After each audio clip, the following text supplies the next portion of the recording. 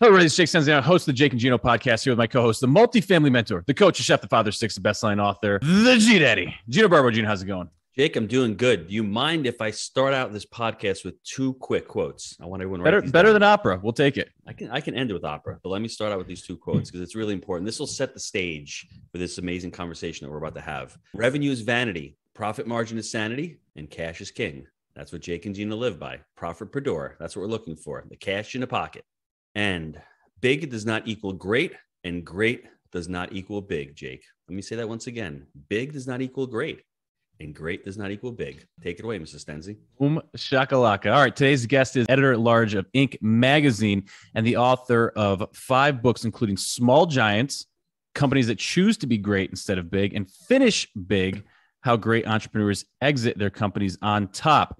So without further ado, Bo Burlingham, welcome to the show. Well, it's a pleasure to be here, guys. I'm looking forward to this conversation. We are looking forward to it as well. So I just finished Small Giants, and I really cannot wait to dive into the book with you because I had so many epiphanies. But before I do, please just share with the audience your background and how you got started. Well, how I got started, I mean, I've been around a long time, so I don't think you want to hear the whole story of how I got started. But how I got started in business was that I was recruited back in the early 1980s. I was a sort of a freelance journalist, and I was recruited back in the 1980s to go work for a little magazine that had just been started in Boston, which is where I live, called Inc. magazine. And it was a startup still, and it was only about 4 years old. And they were looking for writers who had a background in sort of general interest magazine writing, which I did, and who knew something about business. Well, as it happened, I'd been actually working at Fidelity Investments for a year, and I had warned Fidelity not to hire me because I said I didn't know the difference between a stock and a bond. They said, oh, no, we'll teach you all that. So on the basis of my having been at Fidelity for a year, I knew something about business, not very much.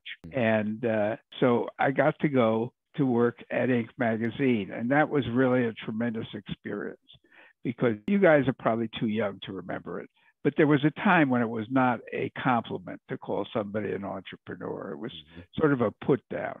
It's like you told your parents you were going to, after you graduated from college, that you were going to, in fact, go into business for yourself. They would look at you with great disappointment and say, you mean you're going to throw away your education?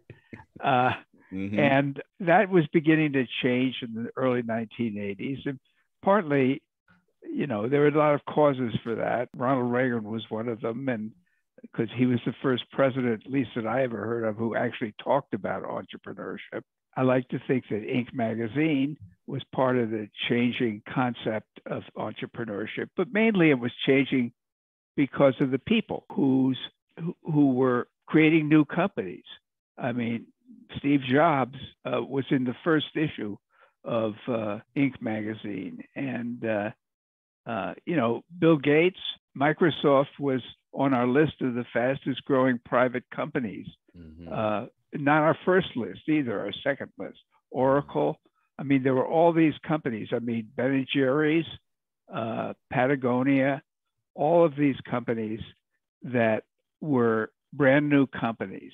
And the whole idea of the whole image of what entrepreneurs are and what entrepreneurship is were changing.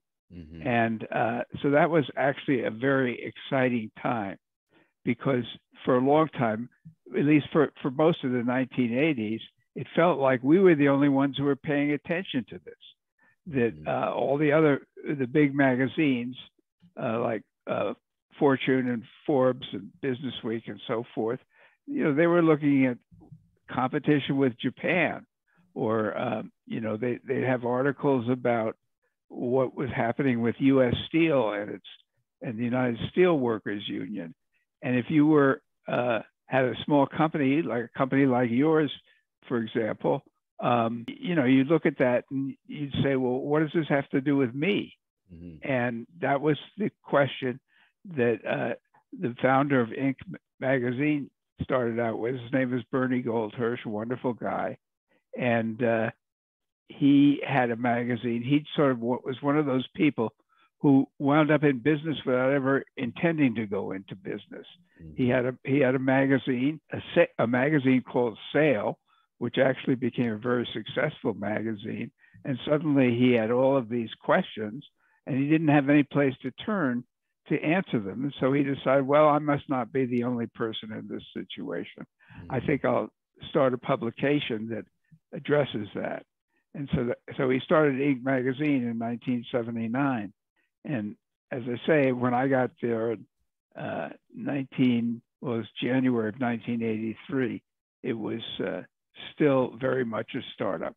Can you define, Bo, really quick for the listeners? How do you define entrepreneurship? So for me, an entrepreneur is somebody who makes enough money to pay for their mistakes. That's the simple, easiest way for me to do it. How would you define an entrepreneurship? You've seen the last 4 to 5 decades, the evolution of an entrepreneur. And sometimes I think you said they get more of a positive outlook. Nowadays, they do and they don't, because it looks like as if capitalism is being looked upon a little negatively nowadays. But what is your definition of an entrepreneur? That's a hard question, Gino. I take a narrow definition. It got to a point where everybody was calling themselves an entrepreneur. You had politicians calling themselves entrepreneurs. I mean, the governor of Massachusetts was saying, I'm a real entrepreneur here. And frankly, I didn't buy it then. I don't buy it now.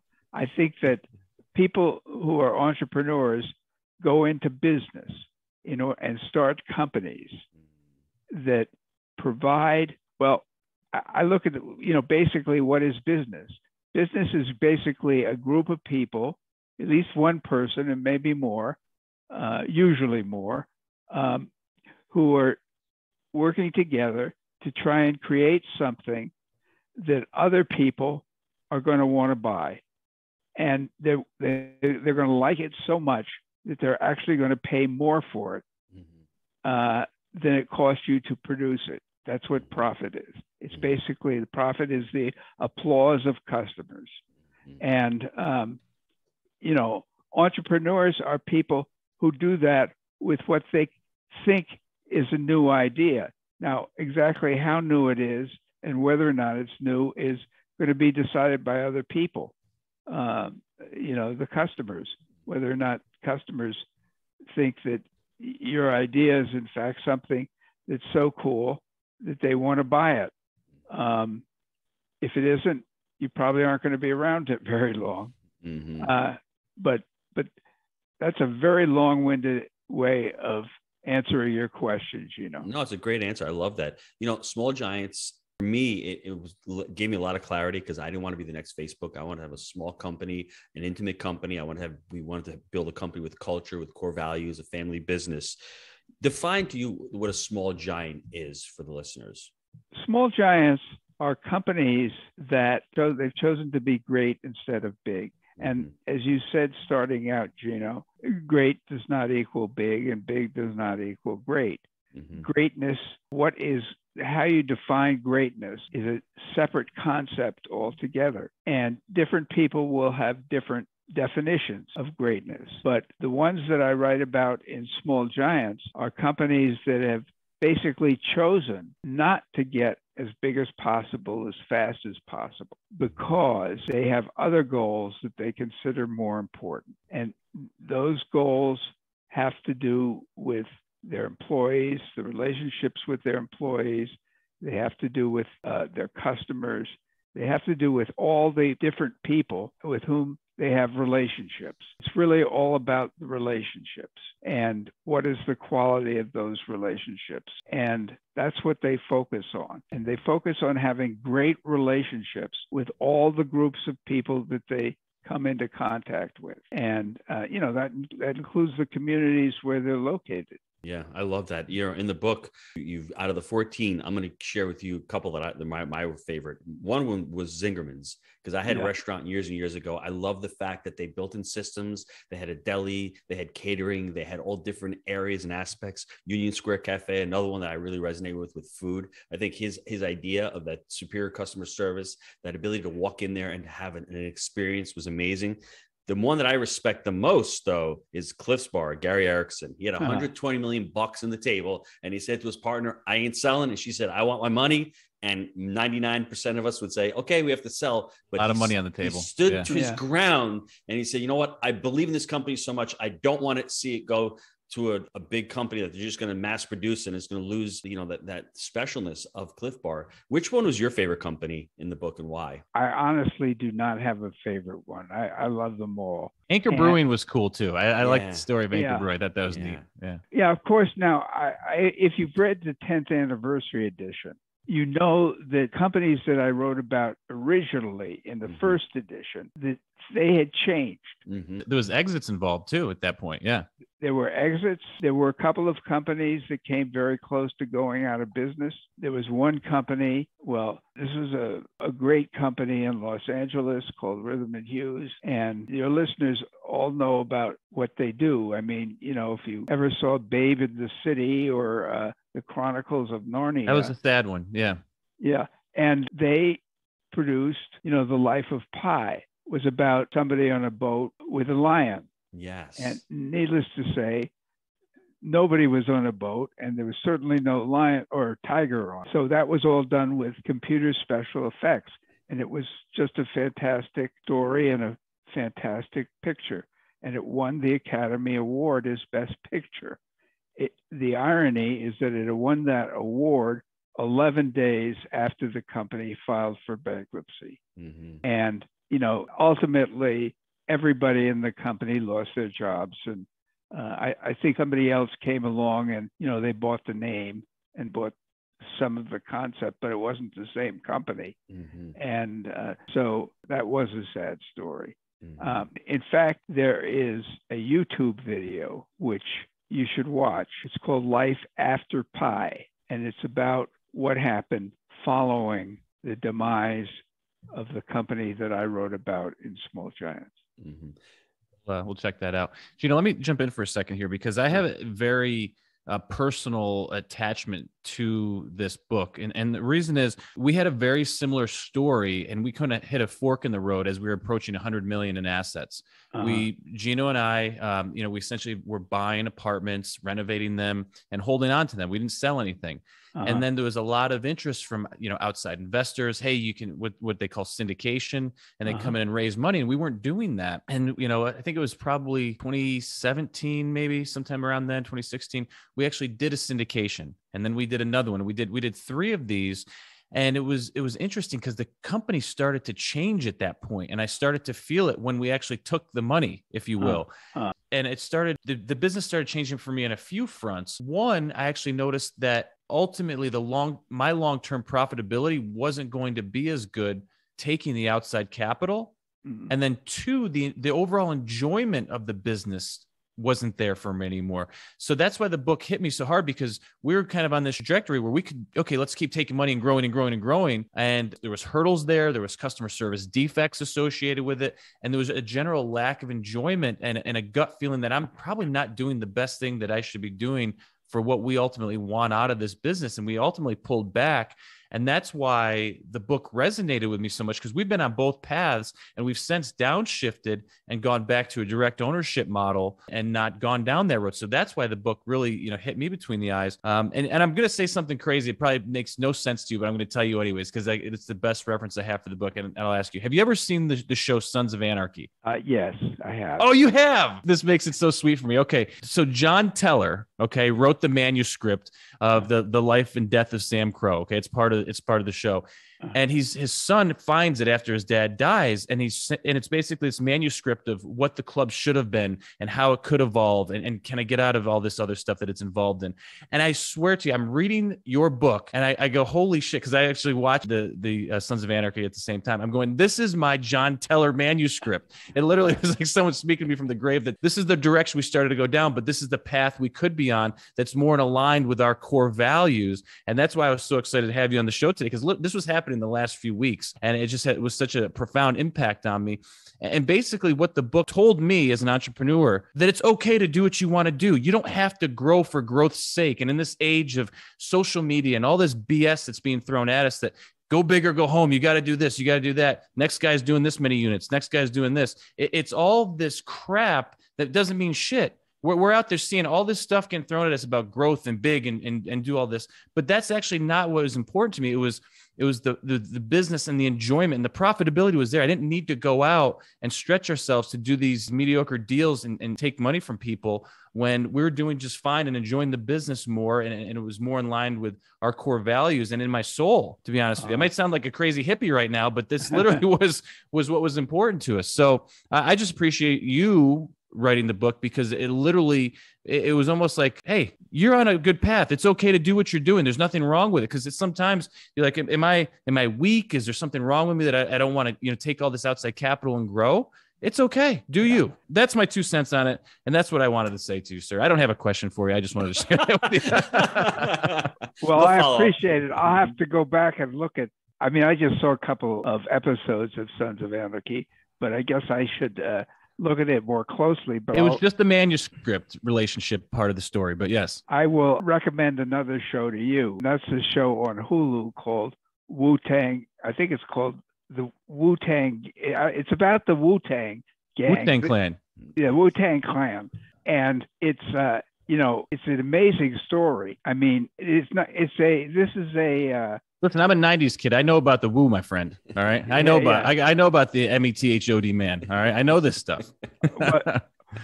Okay. Well, if you know it, then you should definitely go. I'll check it out. Yes, and for sure. Watch this, because it's really a business story. Yeah. Believe it or not, it's about a young entrepreneur who's now, I forget, he's Oza, I guess. The RZA. Yeah. But his real name is Bobby something or other. And he goes through and encounters challenges like most entrepreneurs could not even imagine. He's living in a part of Staten Island where people are killing each other. And he's got to take these kids off the street and basically convince them, even though they're diehard enemies, that they have to work together. Because that's how they're going to have this great band. Mm-hmm. Rest in peace, ODB. Yeah, right? yeah. And it's a great story. I don't think most people, they see the Wu-Tang Clan and they think it's probably a story about music. Well, to a small extent, it is about music, but mainly it's a business story. Mm-hmm. And it's a great business story. So in any event, that's my tip for today. So Jake doesn't like to ask questions. I guess I'll ask the questions here. I know Jake was talking about, he wants his autonomy. What I heard from what Jake was talking about, he wants to retain his autonomy. And I think a lot of smaller giants want to have that. They want to be able to do decision-making. And it's the same thing with our education company.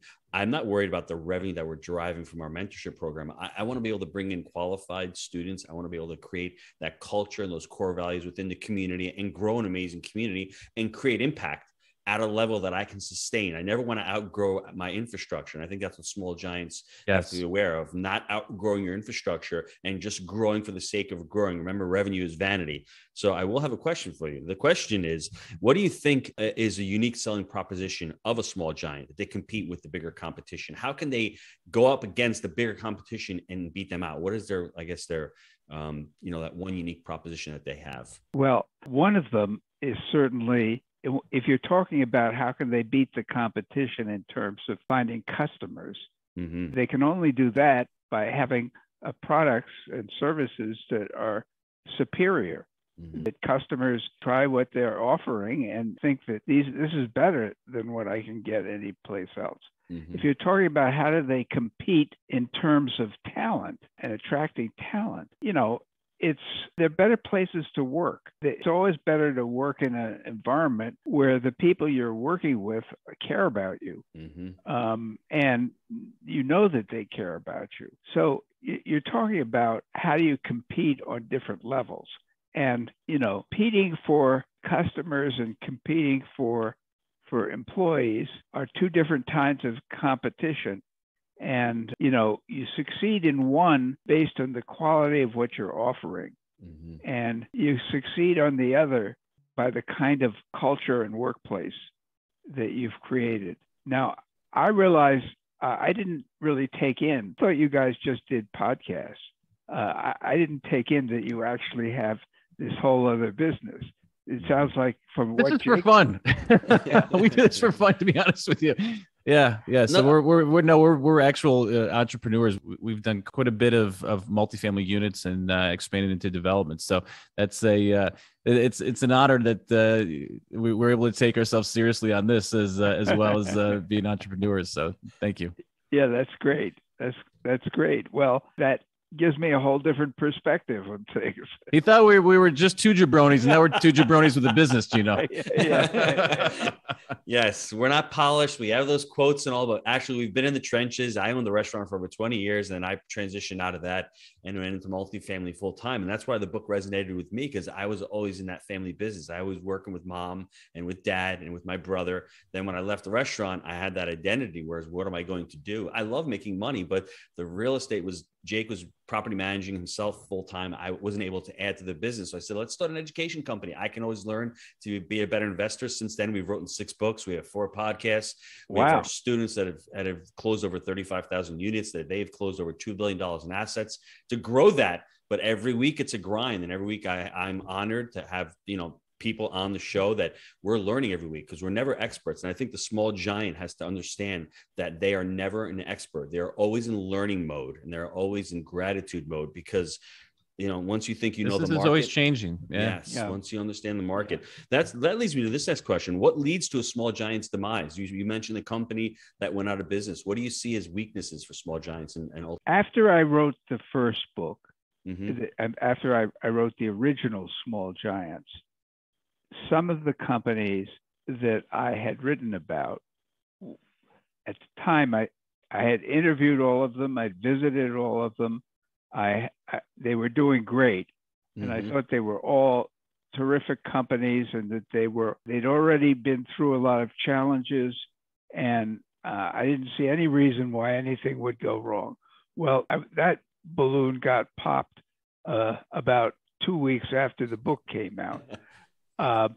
When I wrote to one of the people there was a company in St. Paul, Minnesota, actually outside St. Paul, that made, in a laptop. The hinges. It was that company. And I called one of the CEOs who I had written about in the book, and because I wanted to tell him that the book was coming out.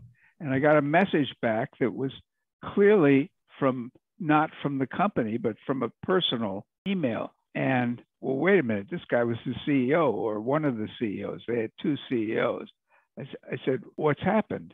And so I did a little investigating, and I realized that they were in real trouble, that the company had, was struggling and was actually losing money, and that it was in serious danger of going out of business. And when I waited, because I said, look, I've got to write about this. I mean, I sort of, I'll write about it in Inc. magazine, but I owe it to my readers to explain what's happening here. So, but I couldn't write about it then, because there were lawsuits all over the place and people couldn't talk to me. So I waited until all those got out of the way and they were all resolved. Then I went and to write an article about why had this happened, what exactly had gone on. And I realized that there were a number of different things. The immediate problem was that the founders had gotten old and had retired. Mm-hmm. And they left the board in the hands of outsiders. And when the company began to struggle, the outsiders basically fired the CEOs and turned the company over to somebody who was universally disliked by the employees. But that wasn't the real reason. The real reason was why they got into trouble in the first place. And that was that the irony was that they got into trouble because they were trying to do the right thing. They didn't want to lay people off. They had initially been competing with other companies in the United States, but when laptop manufacturing went to Asia, they suddenly were competing with companies that had much lower costs than they had, especially much lower labor costs. And It was a volume and price war at that point, and they got in over their head. Yeah. Well, they had a choice, and that was, are we in fact going to compete with these guys on price, or are we going to go and do something else because we can't? And they decided that they were afraid that if they didn't, they were dependent on the cash flow that they were getting from the laptop hinges. And so they decided, well, we can't give up that cash flow, so we're going to compete on price. Well, it got to the point where when I went to visit them, they were selling more laptop hinges than they ever had, and they were losing money on every single one of them. You can't. You can't. We experienced something very similar recently. The market shifted dramatically for acquiring multifamily assets. And so what happened is a lot of these big players got into the business, and they pushed the price up of large multifamily communities, because we were used to buying 100, 200 unit complexes. And so these big guys came in and drove the prices through the roof. So we had a similar decision to make. And that's why I related the Hinge company, that we could just start competing and try to compete on price and buy these huge complexes still. But we downshifted to a smaller acquisition. We literally went from buying bigger to buying 50 to 75, maybe 100 unit complexes instead of the bigger stuff, because the prices were more competitive and we weren't overpaying to compete with these big guys anymore. So it was there's just so many points in the book that resonated with me on different levels. And I was like, that's why, when you brought up the Hinge company, I was like, don't do it. And I literally was driving back from Gino's house and listening to it on Audible. And they're like, okay, we can basically sell out and go compete with the big companies in Asia. And I'm literally like, I hope they don't do it. Don't do it, man. And then, yeah, well, ultimately, they were very fortunate in that they got rid of the CEO that nobody liked. Yeah. And they brought in somebody who had actually been hired by that guy. And he was very smart.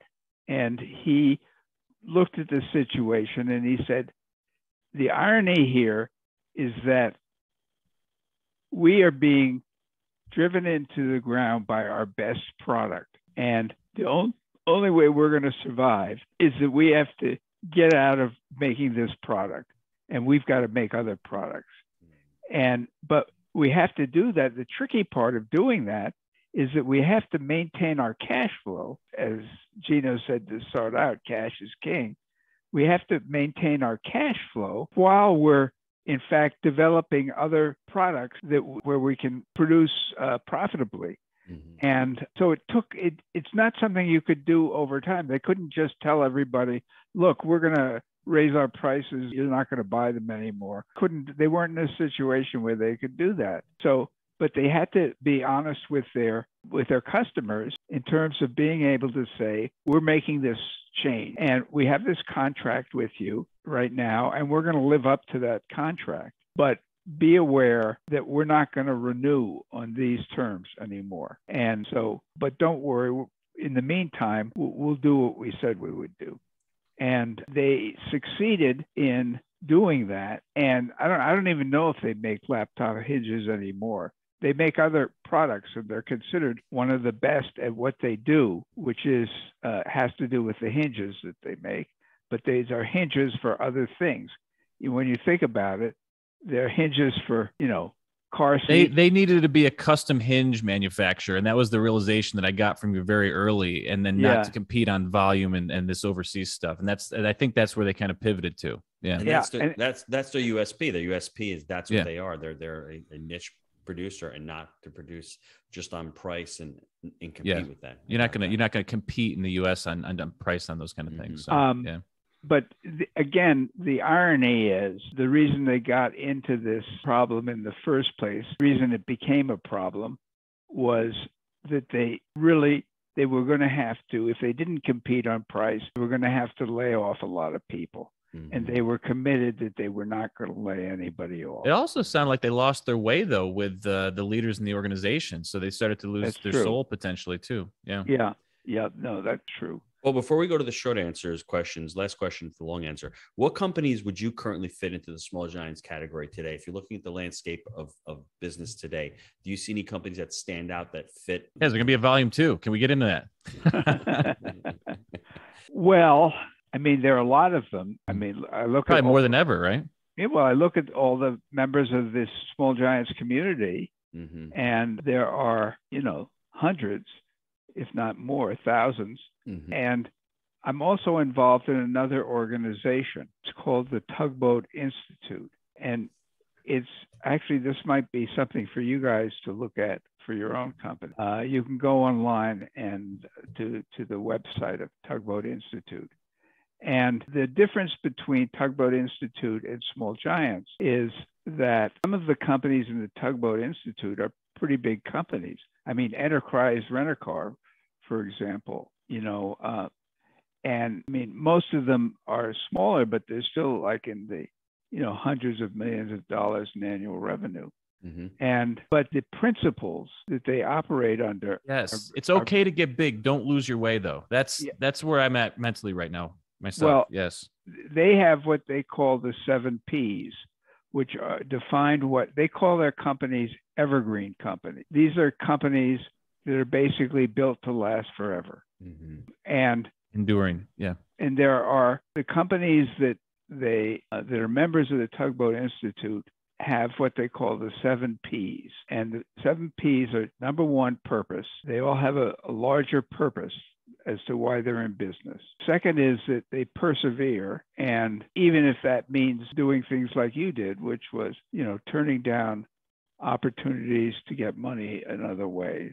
Mm-hmm. Number 3, they're private. They're profitable, but they look at profit as the way I was describing it before, as a measure. And they also have a particular way that they go about innovation, which they refer to as pragmatic innovation. And I'm not going to go into that right now, but it's an interesting concept, and they're right.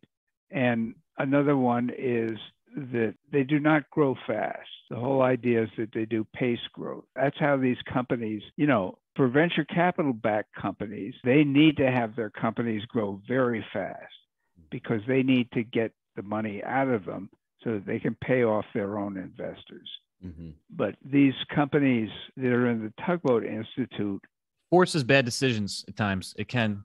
It does. It just can. And if you grow, you may only grow 5% or 10% a year, but if you do that for 30 years, you're going to get pretty big and you're going to make a lot of money. Mm-hmm. And so I'm actually writing a book about the guy who founded that, which is very, very interesting. Jake, before we go to the short answers, I just want to plug smallgiants.org. Everyone go to smallgiants.org. And one last thing, you were describing to me what Chick-fil-A's growth was. There you were a small giant. They used to be regional. They used to do billboards, and it's taken them 30, 40, 50 years to expand. And they're not the small giant anymore. They're the large giant now, yeah. That we want to emulate, but they still have small giant ideals. They still worry about the customer. They still have that operator mode where they really want their operators to make a ton of money. They give back to communities. People want to work there. It's just customer service driven. So I don't think they've lost their ideals. And I think they've done an amazing job over the last 30, 40 years to manage that growth and not to lose their core values of the company. Well, they're a tugboat company. Yes. Tugboat. Oh, they are. Yeah. Yeah. No, they would belong in Tugboat. Got it. I thought they belonged. I was just gotcha. Okay. Yeah. Awesome. And there are other ones like In-N-Out Burger. So there are lots of these companies around, and you mentioned Chick-fil-A. I mean, there are, when I look at all the companies in the Tugboat Institute, there are also companies that could be in Small Giants, except a lot of them aren't very small anymore. Mm-hmm. But even the small ones have the ambition to grow to a substantial size without losing the qualities that they had when they were smaller. Mm-hmm. And that's not the easiest thing to do. And I think the reason why these companies like to come together is that they can learn from each other. How do you do this? How do you manage to stay private and not accept any outside financing, not accept venture? God, I love being private, Gino. I really do. Yeah. It's awesome, man. And that's, if you can figure out how to, like one of the, do you know what spike ball is? Volleyball? I don't know what it is. Spike ball is a game. It's a very, very popular game. I'm just not cool and hip, I guess, man. I got to catch up. I don't got an In-N-Out Burger or a spike ball, but I'll catch up. I'll do some research. But you do have Chick-fil-A though, so. Yeah. Let's take a quick time out to hear from our sponsor. Are you looking for ways to improve your life? Here at Jake and Gino, our mission is to empower students through financial education and the vehicle of multifamily investing. Yes, Jake. We agree that a person with financial intelligence can change the world for the better. We've created our proprietary 3-step framework, buy right, manage right, and finance right, that we teach to our community. This framework, along with education, our one-on-one mentorship, on-site boot camps, and the amazing community has propelled our students to massive success. We've all been there. We've had so many students that have been able to shift their mindset, overcome limiting beliefs, and set a clear path to achieve their goals. Whether you're currently fixing and flipping, wholesaling, or buying single-family rentals, and you know that multifamily investing is the right vehicle for you, I encourage you to visit jakeandgino.com/apply to schedule your complimentary consultation with our team. And I want to let you know this isn't a high-pressure sales call. It's really just a discovery call to get to know each other better and see if we're a good fit for working together. And if for any reason we're not a good fit, our team has tons of resources we will share with you to help you along your journey. If you're ready to stop spinning your wheels, go to jakeandgino.com/apply and schedule your call now. All right, we are back. Here's the real question, because if I'm a young guy listening to this and you're trying to sell me on the idea of a small giant, I'm going to tell you right now, I'm calling bullshit. I'm saying, no, I want to grow. I want to make the money. What are you talking to me about this crap for? So I don't know a better way to explain to someone. If I was talking to myself at 25, I don't think I could sell myself on the idea that this is good. Okay. It's, at 25, you're like, no, I want to blow up. I want to grow. I want to make money, all this kind of stuff. So I'm fearful that someone listening to this, a younger Jake, if you will, is hearing it. It's going in one ear and out the other. Can you help that person, that persona, as to why becoming a small giant may be in their best interest, or why it may be good? Why a small giant? Because I don't know that I can do it justice. I just know it intuitively and I lived it. So I understand it, but I don't know that I'm doing it well enough job explaining it, other than I know it in my heart because I've lived through it. Well, number one, we talk about being a small giant. We're talking about companies that want to be the absolute best at what they are. Mm-hmm. They want to be second to no one in the world. Number two, they want to be the best place to work. They want to be the place where everybody wants to work because it's just such a great company. Number three, they want a company that is admired by outsiders because of what it does and what it contributes to make the world a better place and what it contributes to its community. So if that's the kind of company that you want, if that's your definition of great, now you may have another definition of great. Your definition of great may be that you want to have a big company. Okay, that's fine. But then you have to look also at an organization like Tugboat, which is, it is possible to do that. I mean, you can grow and you can make tons of money if you're patient. Do you want to do it in like 2 or 3 years? Well, then you are going to need venture capital or something like that. The get there-itis. We call that get there-itis. Right. But if you're willing to wait, 10, 20 years and just keep growing, and if you're actually building a company for the long term, the question I would ask the 25-year-old, is this something you just want to do for a couple of years? I mean, is this something that you want to do? I don't even think they're thinking like that. We always refer to as having a 100-year mindset. Yes. Thinking for the long term. And that's what we try to get across to people, because so many, and it's not, I don't mean to be hating on the guys that are in their 20s. I just know that my mindset is in a much different place now than it was then. And I'm trying to just share with folks some of, I don't want to call them mistakes, but places where I personally made mistakes where I think I could have been better if I was thinking more long term. And it's short termism and the get there-itis, I think, that ultimately prevents people from, living a really fulfilled life and a great business life, because they take shortcuts. Whereas if you think long-term and you don't need the immediate gratification, you're going to be in an amazing place. Now, the richest real estate developer in the world, whoever that guy may be, right? Uh-huh. He may have a private jet. I don't have a private jet right now, but everything else, if I want to do something, the money's there to do it. So guys, like if you're thinking about it, like you may not have the money in your first 10 years to go buy yourself a private jet. But if you hang in there, if that's the goal, because that's, so many people look at stupid shit like that and that's where they want to get, you can still live a great, rewarding life financially without selling your soul from the jump to get there. So I think that's where I'm cautioning folks. You're going to be able to enjoy yourself financially. This is like the difference between a smart person and a wise person. A smart person learns from his mistakes. A wise person learns from other people's mistakes. And it's ultimately the wise people who are going to do the best. Now, another way of looking at that, Jake, is that your perspective is different now than it was when you were 25. But that's because you've taken all the hard knocks along the way. Got hit in the gut a few times, multiple times repeatedly, actually, but yes. Right. And, that's one way to learn. There's nothing wrong with learning. That's how we learned. That's exactly how we learned. Yeah. But again, if you want to be wise instead of smart, then you talk to people who've already been through that and who say, no, you don't want to go through that. It's really painful. You can shorten the learning curve. Absolutely. Yeah. Right. Mm-hmm. Love that. Okay. So what about the cons of a small giant? So we kind of talked about the values and the long-termism. What did you find out that was usually like, well, this is some area where the small giants are not succeeding? Well, that's the new chapter in the 10th anniversary edition, which is basically how small giants fail, and came up with 3 critical ones. Number 1 is you have to learn how to survive on your gross margins and then protect those gross margins. Now, that involves understanding what a gross margin is. A gross margin is basically difference between what you're selling something for and what it costs you to create it.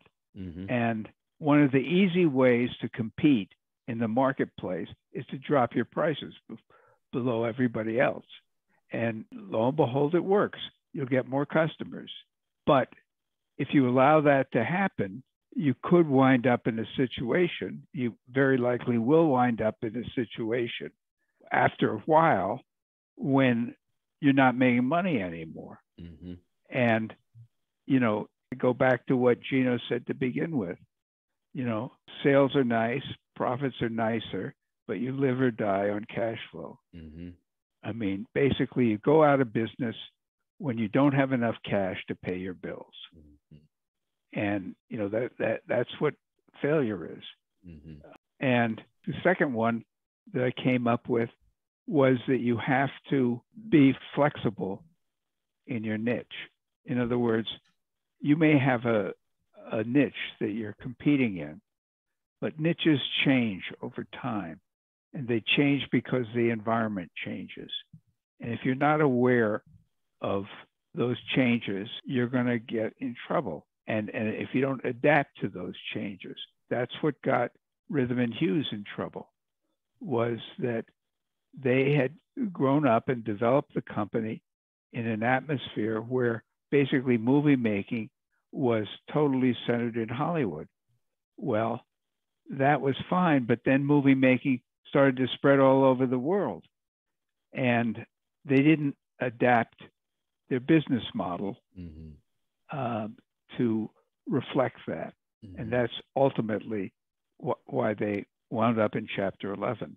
And then the third one that I came up with was that you have to be, it really goes back to cash flow again, which is that you have a healthy balance sheet, meaning that you have to have leverage for the real estate investors out there. You have to have proper leverage on your assets. Yes. You have to be able to, it comes back to you have to have enough cash so that you have to have enough cash on your balance sheet. Your assets have to exceed your liabilities by enough that there's something left over for you. And it's very easy. There was one company that I wrote about, which you guys read about, called Nick's Pizza, and Nick. They're still around, right? They've pulled out of their funk and they turned it around, right? Well, yes, he wound up basically selling the company. Oh, okay. Because he was he kept getting into trouble by making mistakes, doing things that he thought he wanted. He was to over do. levered. Yeah. Well, yeah, it was that he was determined to open in Chicago because his business was really in the suburbs. And every time he went to open in Chicago, he got screwed. I mean, the things changed, and what he was doing was he was taking on a lot of debt, and he got to a point where he had so much debt. And when you have debt, it doesn't just sit there. You've got to keep paying for it. You got to keep paying the interest and paying down that debt. Just like if you have a mortgage on your house, you have to pay the person who gives you the mortgage, or they can come in and seize your property. Well, you don't want that to happen, presumably. And if you don't want that to happen, then you better have a healthy balance sheet. Now, that means the thing about people who are starting out in business is that very, very, very few exceptions, they have no idea how to understand the numbers of a business. They really don't know how to. It's one of the first things they encountered. They get to a certain point. A company, when a company is really, really small, then you can sort of wing it. But as soon as the company grows at all, and if it's successful, it will grow. You have to. There's a reason why there are things like financial statements. There's a reason why there's an income statement and a balance sheet and a cash flow statement, and there's a reason why they're different. And you have to educate yourself about that on at least some fundamental basis, or you're going to get into serious trouble.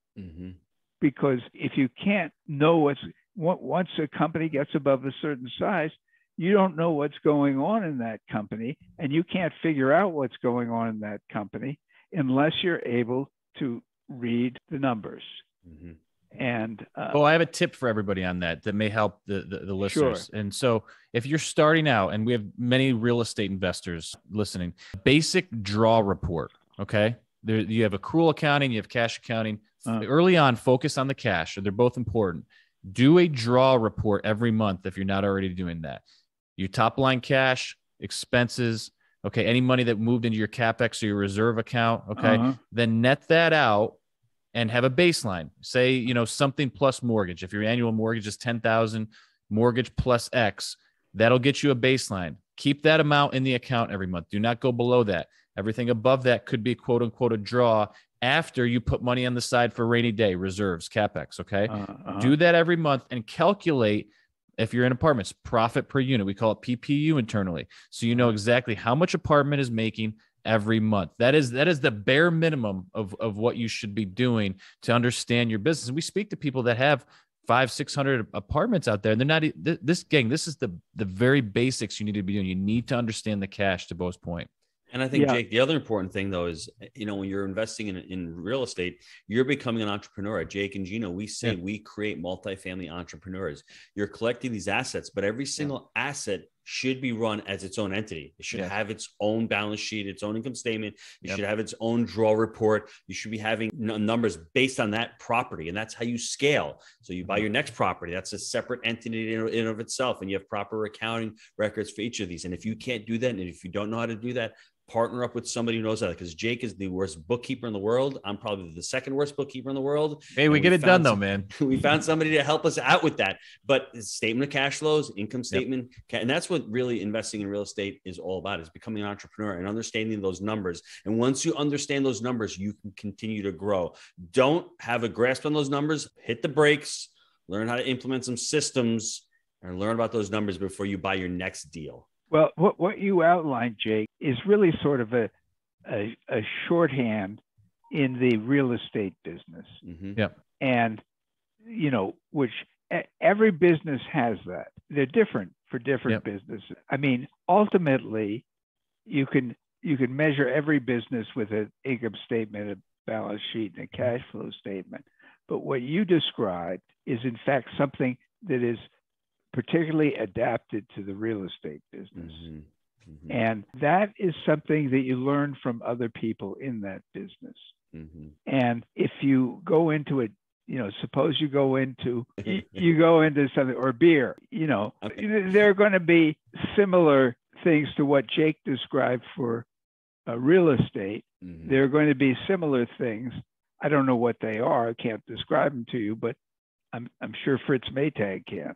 And you can use to sort of make sure that you keep on top of the numbers. I mean, I've worked for a long time with a company called Springfield Remanufacturing, SRC, which is famous for what it calls the great game of business, which is basically a system of running a company where everybody in the company, I mean, I'm talking about, this is a manufacturing company, and I'm talking about the welders in the plant and everybody else.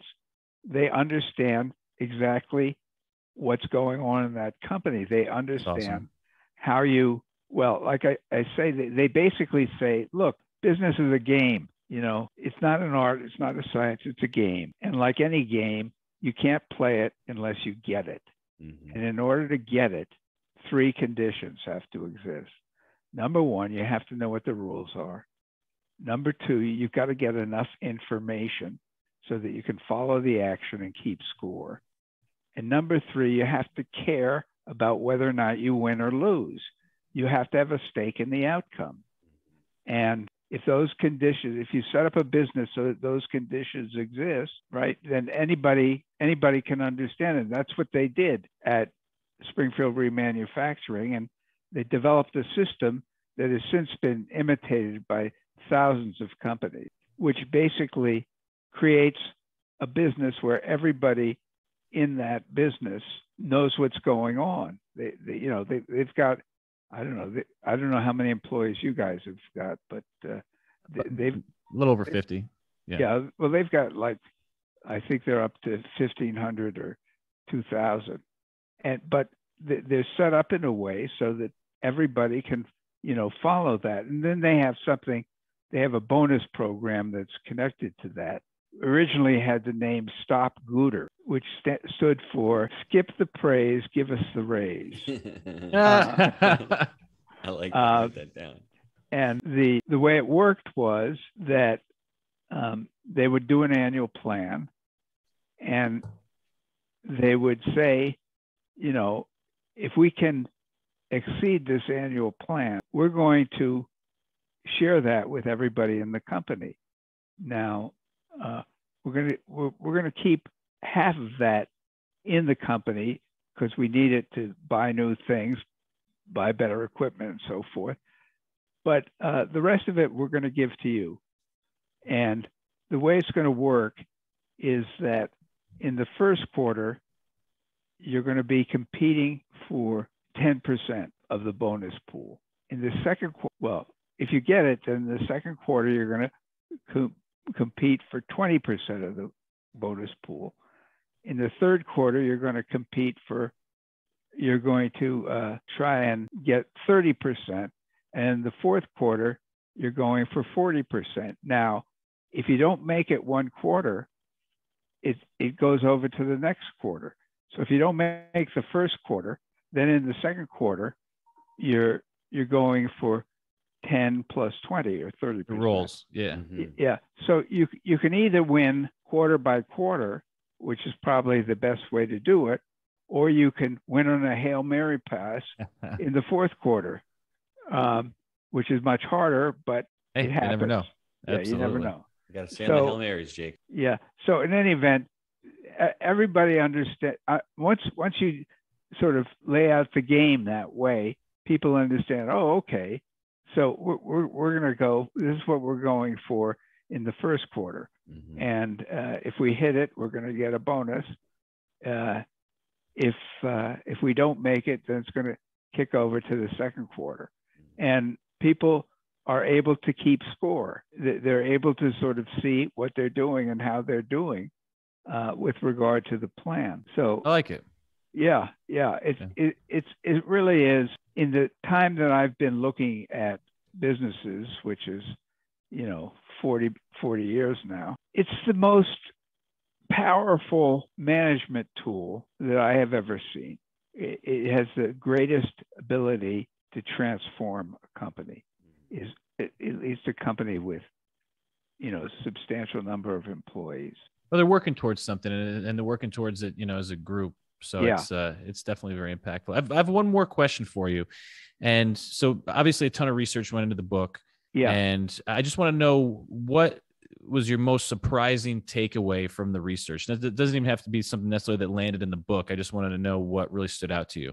Well, what stood out to me were the commonalities between these companies, which, when I initially chose them, I was looking for companies that were, as I said, really the best at what they were doing. In other words, that if you were to ask somebody, even a competitor, to name what are the best companies in this business, they would name that company. A competitor might not name it as number one, but they would say, they recognize this is a great company. And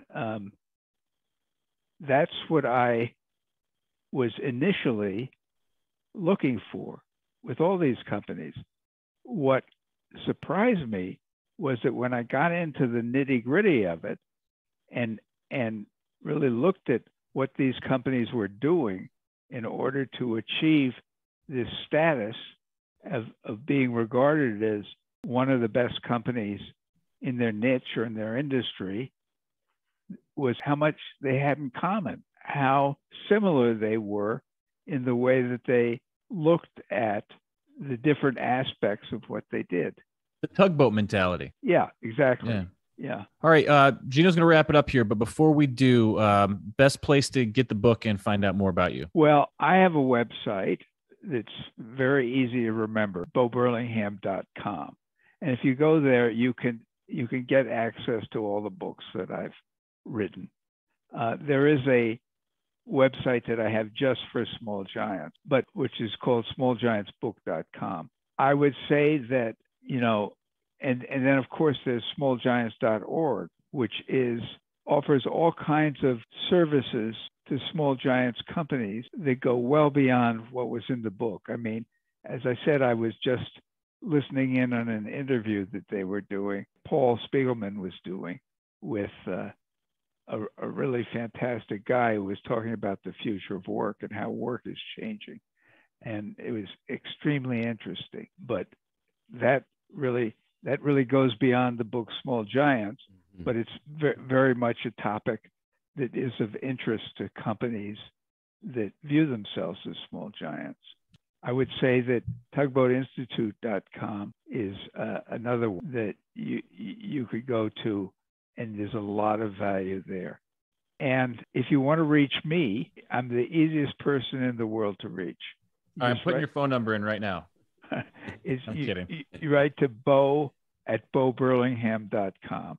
Love that. Jake, do you want me to wrap it up, Jake? Wrap it up. So this is not going to be a wrap up of Bo's life, but really a wrap up of his book. And for the listeners out there, if you're out there, you're struggling, you really haven't set your goals, you haven't set your vision, you haven't set your core values, you don't have a mission statement, start off with that. Start off with the end in mind. Where do you see yourself? Where do you see your company? Where do you see your future in the next 30, 40, hopefully 50 or 60 years? And start reverse engineering from that. The next thing is to start taking a long-term mindset. Don't worry about what's going to happen with this quarter or this year or next year. Really just think about the future. The next thing is to read the book, Small Giants. I'm holding up for all of you YouTubers out there. It's going to give you some great insights on what a great small company looks like. Do you want to emulate a small company? Do you want to be the next Chick-fil-A out there? Well, how do you do that? You start out by reading Small Giants. Go to Tugboat Institute. And ultimately, Jake, I'll leave you with this. Big does not equal great, and great does not equal big, my friend. Love it. Bo, it's a pleasure and an honor to have you on today. Thank you so much. Well, the pleasure was all mine, and good luck, guys. I look forward to being in touch in the future. Absolutely. Thanks, Bo. Likewise. Thanks, everyone. Okay. Bye-bye. Take care.